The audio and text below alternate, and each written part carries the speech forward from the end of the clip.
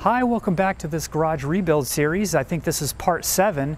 In the last part, I mentioned that once I finish the walls inside of here, I'll be ready to move in. But then I decided to put one more obstacle in the way, and that is before I move in, I wanted to finish the floor off with a beautiful epoxy flake coating. So find out how I did this DIY epoxy coating with professional products and with professional results for a fraction of the budget.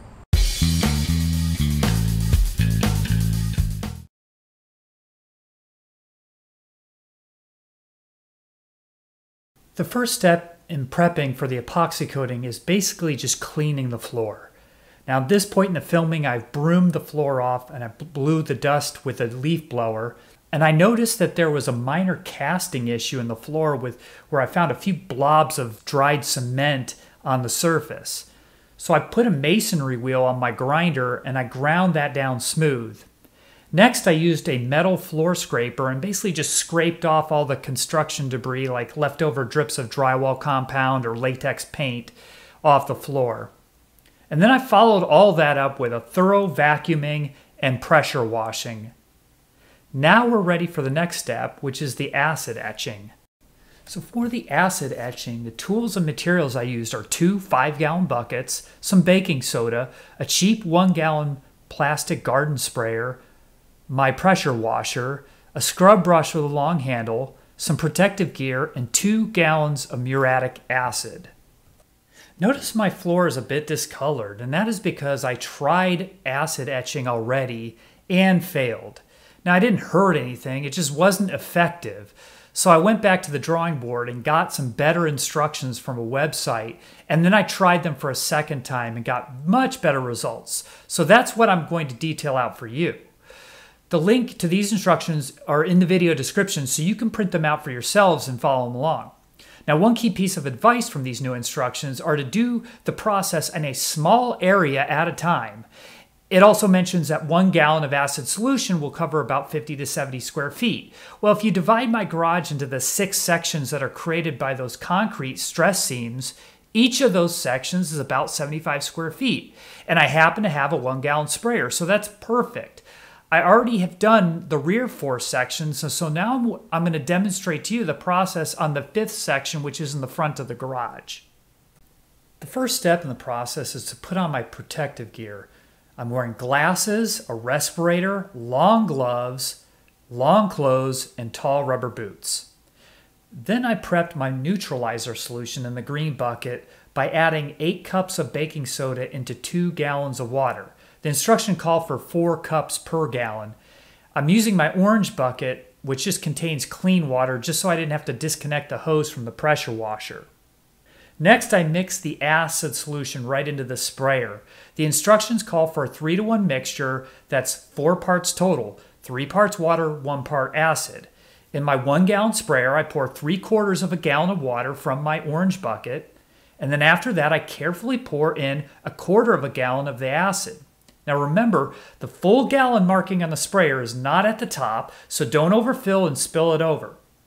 Also, in bold print on the instructions, it says, always add water first, then acid, not the other way around. In other words, always add the acid into the water. And the reason for this is because you could cause a violent fizzing reaction when the water starts to pour into full-strength acid. So you always want to pour the acid into the water.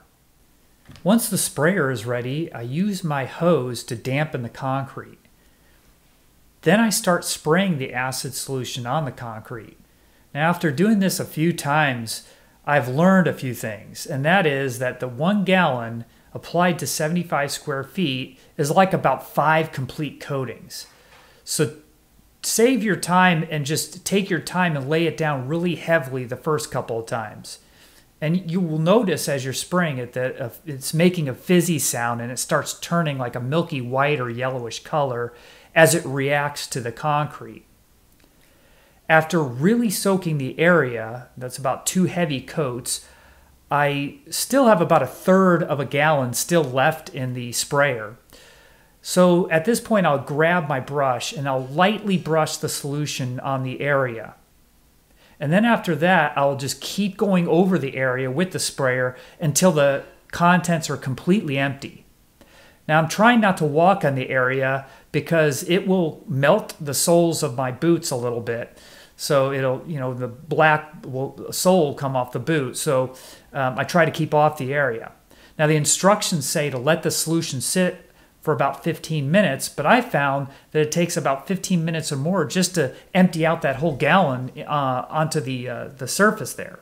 So pretty much once I finish the solution in the gallon, I then immediately start prepping my sprayer for the neutralizer. So I grab my green bucket and I re-stir the baking soda in it because it separates very quickly. Once that's stirred up really well, then I pour about 1/3 of a gallon of that into the same sprayer. And then I spray this over the area with one heavy coat. You'll see that the acid will fizz and foam when the neutralizer is applied to it. And if you see any areas where the acid solution is pooled up or thicker in some areas, make sure you spray extra neutralizer on those areas. Notice that I will start walking on the sections that have been neutralized with my boots. And then when I'm done with the whole neutralization process, if there's any left in the sprayer, I'll go ahead and spray that neutralizer on my boots as well. After letting the neutralizer sit for about 15 minutes, we'll rinse it off. Now the instructions suggest that you should not use a pressure washer to rinse the neutralizer for fear that you could push any unneutralized acid into the porous concrete. Now I am using my pressure washer, but notice I'm keeping the wand high off the surface and horizontal so that it's rinsing the area, but it's not pressing down onto the floor. After about 3 or 4 passes of this rinsing, I will then pick up my scrub brush and scrub the area. And then I'll pick the pressure washer back up and do it a few more times vigorously. Now once this dries, you will see a white powder on the surface. This is calcium bicarbonate and it's created from the chemical reaction. You want this thoroughly cleaned off before the epoxy coat because it will interfere with the base coat adhesion. I will let it dry and then I'll do another pass at scrubbing and pressure washing it to prepare for the epoxy. Now how we know we're successful in the etching process is after it's dry, it should feel uniformly rough like medium grit sandpaper. If it's still smooth, you may need to repeat this process over again.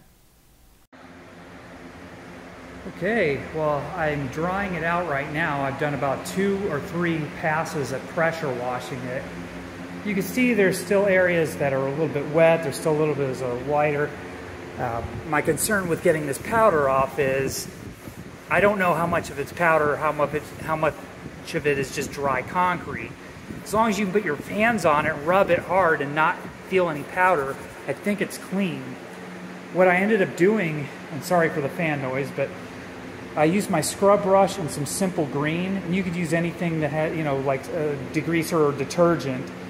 And I used my pressure washer and I just washed the whole floor, sprayed simple green, scrubbed it everywhere, just scrubbed everything, and then pressure washed it a couple more times. So it's just a lot of washing and washing and washing. I'm sick of washing it. But yeah, you can see that I'm going to basically go over it now and just I'm going to do a final vacuuming with my shop vac. Just go over everything just one more time, just in case there's anything that's loose, any loose debris.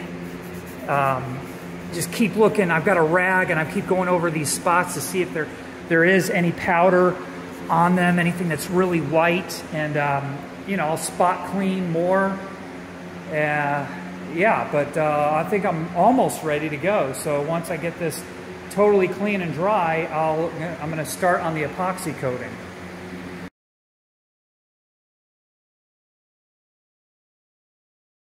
For our epoxy base coat, I'll be using this product here. I have a link to the Amazon product, which is branded Master Protective Coatings, or MPC. They apparently got bought by a company called Latex, and you can choose to buy it through the Amazon or direct from latexepoxy.com, which is also linked in the video description. MPC 100 is a professional grade 100% solids epoxy floor base coating. Now they have several color tints you can choose from, so you can color coordinate it with the flake coating if you choose to do flakes. Now I chose the light gray tint with the flakes that I ordered as well. The specs say that this can cover 400 square feet, but that's for a non-flake coating, which they suggest 2 thin coats of this. If used as a base coat for the flakes, it can spread as a single coat up to 600 square feet. Now my garage is about 480 square feet, just less than 500, so it should be able to do a pretty thick base coat. Next I purchased 25 pounds of flakes. I chose this color Stargazer, which goes well with the light gray base coat. I've linked to the Amazon product in the video description, but I can't guarantee that this color will be available, so just confirm the color when you're on the product page. Next, the tools I used. I have a rubber squeegee. This is kind of like one used for a driveway sealer. A paint roller. Now the roller pictured here is for self-leveling concrete and it didn't work for epoxy. So I ended up just using a standard 9-inch paint roller with a 1/4-inch nap smooth cover.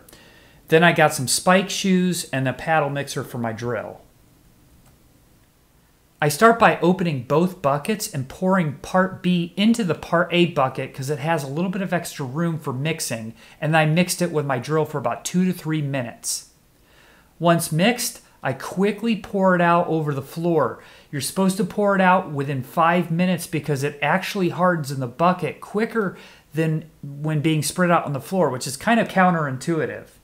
From there, I would spread it out with my rubber squeegee. Once I get it spread out as well as I can with the rubber squeegee, now I'm basically just grabbing my 9-inch roller and I'm just painting it onto the floor. I start by, for the most part, going one way with it to try to get everything covered. Then you'll see later I go a different direction and I go all over the floor in that other direction. If you want to get your edges better than I didn't really care about my edges too much, but get a paintbrush and do your edges first. Preferably have another person helping you with that, and that'll go quicker. This has a pretty long set time here. I think I probably have about 45 minutes to an hour to work with it. So I was doing it solo, and I got it all done, and it still was very wet before I got to the flake part. So it's doable for one person in 500 square feet, but you got to work quickly and diligently. So at this point, I did grab my brush, and I'm just trying to pull some of the excess epoxy out of the seams, and I'm spreading it back around just so it didn't pool up too much in those stress seams. Now on to the broadcasting here. You'll notice that I put it into my clean orange bucket, and I'm just taking about 10 or 15 pounds at a time and walking all over the floor and just throwing it into the air and trying to spread it evenly. Since this is my first time doing it, I will say that I didn't do the best job, but I did an okay job. 25 pounds of flakes will cover 500 square feet at about 80% broadcasting, so you will see your base coat between some of it. Really 50 pounds you would need to get a whole 100% broadcast.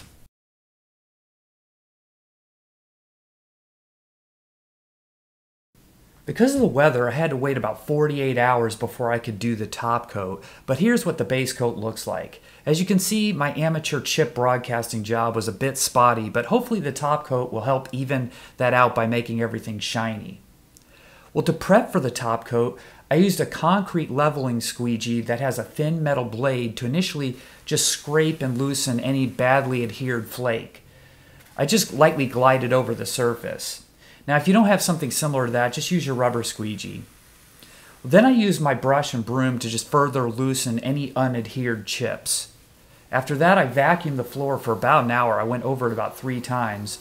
And then after that, I used my air gun to do a final cleaning of any loose debris. We are now ready for the top coat. The product I use for the top coat is MPC 275, which is a professional grade polyaspartic, polyurea, UV stable clear coat.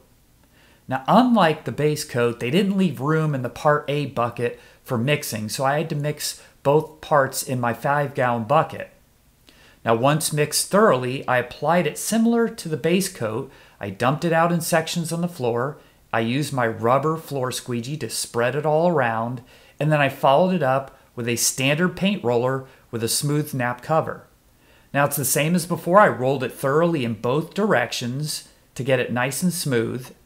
And you'll need to work a little bit quicker with this top coat as it starts to tack up within 30 minutes, unlike the base coat, which gave you almost an hour. Well, I'm embarrassed to say I didn't even think about cleanup until after I finished the base coat. Since I threw away the buckets and the roller covers that I used, the only tools I needed to clean off after each step was the paddle mixer and my squeegee. Now for the epoxy base coat, I found this product that I already had on my shelf. It's a paint and epoxy remover, and it worked great to remove that base coat from the tools. Using gloves and an old rag, I just applied it and wiped off the tools. But for the polyaspartic top coat, it really didn't do anything. I believe I just used acetone or paint thinner to clean that off the tools. Okay, so it's been a little over a day, probably about 30 some hours, and I'm able to walk on it. I'm not going to move anything heavy like my bus back onto the surface and for about a week. They say, I think, don't park on it with a car for about a week. But as you can see, it looks beautiful. I'm really liking it. What I wanted to do now is to kind of give you a comparison of my DIY job versus what I think the professionals would do and how it compares. Now, for one thing, if you look at my edges here, they're not great. They're purposely not great because I didn't really paint them out or edge them like a professional would have. So this might not be acceptable for you. It is acceptable for me because this entire wall right here is going to be covered with shelving and storage and everything. So you really won't see that wall. In fact, where my pressure washer kind of ruined my paint there, I might not even touch that up because it's going to be hidden by all sorts of shelving and storage. So a professional would have probably painted all that and made it look nice and right. Also, maybe even instead of just kind of feathering into the seam there, they probably would have taped that off nice and clean. But I did that on purpose. I'm going to give myself a C- here for my installation. You can even see that it's a little bit, shinier in some areas and less shiny in other areas. It's all about consistency, and that's where I probably didn't do the best job. So in each of the three steps, right, your base coat, your flake, broadcasting, and your clear coat, your top coat, in every case, I think I didn't do as well at consistency, mostly because I was by myself. My son was going to do this with me. That's why I bought an extra set of spiky shoes, but he couldn't because of he was recovering from a minor surgery, and I was just too impatient, so I wanted to get it done. But having another person on there, not only to have a second pair of eyes to see that things got covered consistently, but also just having another pair of hands to work half the floor while you do the other half would have helped. So my consistency in broadcasting wasn't great. My consistency even with the top coat, there's some drier spots, some shinier spots. That could have been better. But on a positive note, I'm going to give myself a B+ in terms of my prep work and my products. Because I think that is actually even more important than the cosmetics of what I just described. Even on the edges here, where I didn't even get much broadcast, you could see a lot of that base coat. I mean, this stuff is hard as rock. This stuff is not going to come off. This is not going to fail anytime soon. This stuff is really well adhered, and so I don't have a problem saying that this is going to last a long time. And as far as my inconsistency in the different applications, yeah, you know what, but once everything gets filled in and this garage floor gets covered with equipment and stuff, you probably won't notice those kind of cosmetic issues as much once it gets full of stuff and it has a little age to it. So I'm very happy with the result. And so what I wanted to do next was talk about what I'm going to do is a comparison of the products that I used and kind of put together a kit for you that with all the costs and where to buy all the products, and I'm going to compare that to another common professional grade epoxy kit that's on Amazon, as well as compare that to a common DIY kit that you can buy at the Home Depot or any big box store, and we'll compare and contrast the cost and the quality of the materials that you're able to get. Okay, now we're going to talk about products and pricing, and I'm going to compare my epoxy kit here that I've kind of built out of Amazon links with some other popular brands and products out there. So here's the kit I built. Now these are all Amazon links and they're all priced at what they are today. That these prices could change or the products could disappear. Also, you could go to the latexepoxy.com link in the video description as well to shop for the MPC products direct from the manufacturer if you so choose. What I put together here is a $550 kit. Now this doesn't include all the things that I showed you, like, protective equipment like gloves and paint brushes and paint rollers and things like that. But those are things I thought were fairly available, and most people already have some of that stuff in their basement or garage anyway. These are the things that you specifically might need to buy for the epoxy floor kit. What I have here is a paint mixer for the drill, some spiked shoes, a nice 24-inch hard rubber squeegee like the one I used, the epoxy flakes, the top coat, and the epoxy base coat. If you divide that up, it's $500 for the products and about $50 for these tools. So let's see how that compares to other brands and manufacturers. Okay, so the first comparison we're going to do is another professional grade product and epoxy kit that's made for consumers but with professional grade materials. It is $700, which is about $150 more than the kit I put together, but let's see how it does compare because it is professional grade epoxy. So if we scroll down to the description, we'll see what we get here. You could see that they have multiple color, about 5 different colors. The last one kind of looks like mine. So the kit includes 3 gallons of 100% solids epoxy. That's very equivalent to the MPC 100, same amount too. But here we only get 1 gallon of top coat, and I'm trying to read what's in this top coat, and it doesn't say polyaspartic or polyurea. I don't know what kind of top coat this is. It could just be more clear epoxy, and you only get 1 gallon of it. You get spiked shoes, you get acid etch. Now this acid etch is a powder. I didn't include the muriatic acid in my list of tools or materials, but that's about $9 for a gallon of it. I bet this is equivalent to that. Here's the thing I didn't talk to you about with regard to the acid etch. I did the acid etch process and it worked well for me. Now that's because I have a 5-month-old slab that was recently poured this year, and it's never been coated with anything. It's never been really used as a garage with regard to like oils and greases and solvents and all that stuff soaking into the concrete.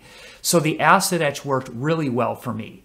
If your garage floor has a lot of age to it, it's an old slab of concrete, or it's got previous coatings or really engraved dirt or oils into it, you probably won't have success with the acid etch, much less this one, which is probably a cheaper version. And you probably would have to rent a flooring sander with diamond grinding blades, or call a concrete company to have them sand your floor with diamond grinders to etch it instead of the acid etch. So that's why I'm saying the acid etch is probably not even, whether you do this powdered form or the muriatic acid that I did, it's probably negligible. Most people will have to have a diamond grind.